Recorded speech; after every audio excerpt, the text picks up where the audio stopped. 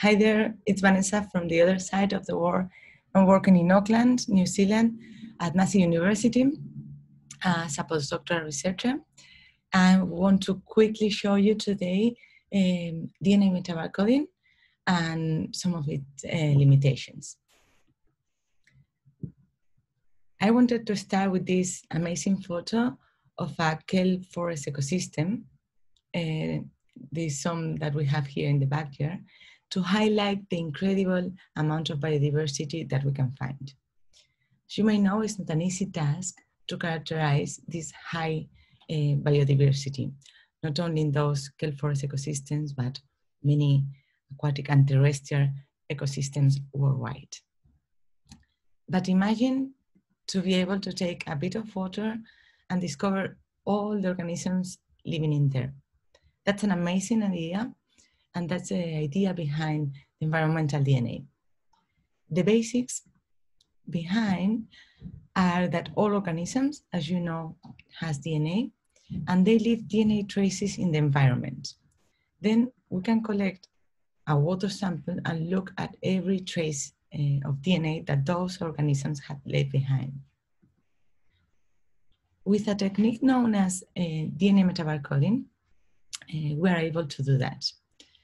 We start with water sample, but not limited to water. It can be a soil or hard bottom communities, stomach contents, or even feces. And then we bring those samples to the lab to extract all the genomic DNA from those organisms, and also select a barcode, which is a common region in the DNA across all the species. And like a barcode in the supermarket, we can actually scan and identify the organisms by comparing the DNA sequences against a reference sequence database. And we can find that that sequence belongs to blue whale, for instance. So DNA metabarcoding has revolutionized the way to characterize the ecosystem biodiversity.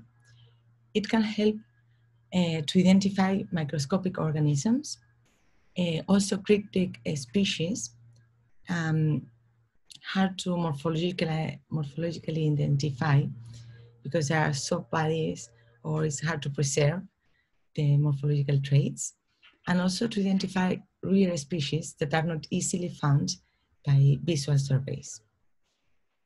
It has also many biases as any other technique, and there is a lot of attention and work being done worldwide towards a better understanding and take the most advantage of this potential approach. But one of the main limitations is the lack of reference sequences databases for taxonomic identification of the DNA sequences.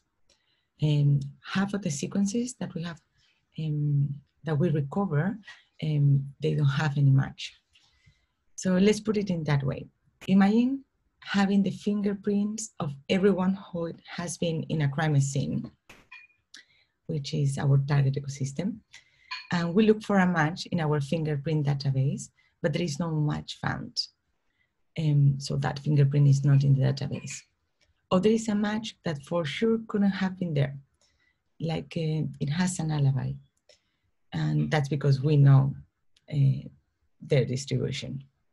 So if you got that signal that I'm trying to do, you understood that there is a need for DNA with barcodes of all living organisms, and also taxonomic curated databases to be able to complete those reference databases.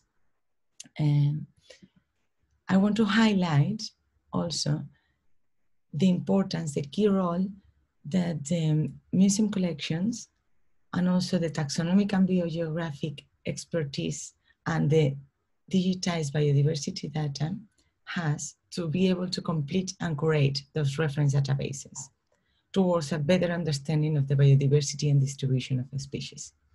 So they play a key role on the improvement of these cutting-edge technologies. If you want to know more about DNA metabarcoding, potentials and limitations, just you can contact me, Twitter or mail. and hope you are well and enjoying the humble day. Regards.